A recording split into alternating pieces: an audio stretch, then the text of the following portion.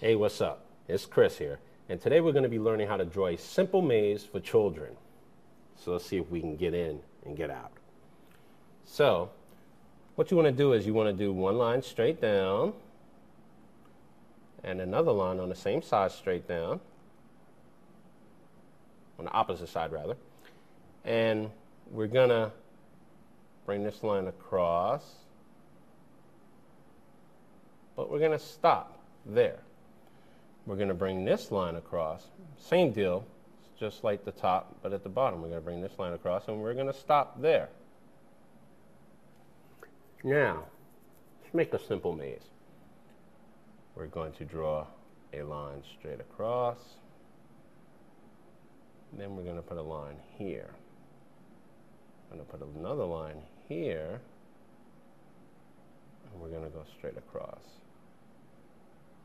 A line here, and a line up, and a line here, a line here, straight across, and a line there.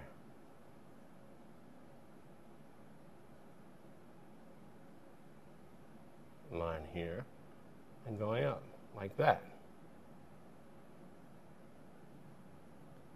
Tighten them up a little bit. And that will be it.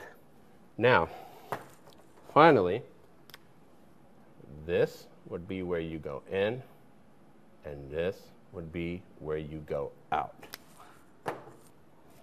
Let's see how simple this maze is.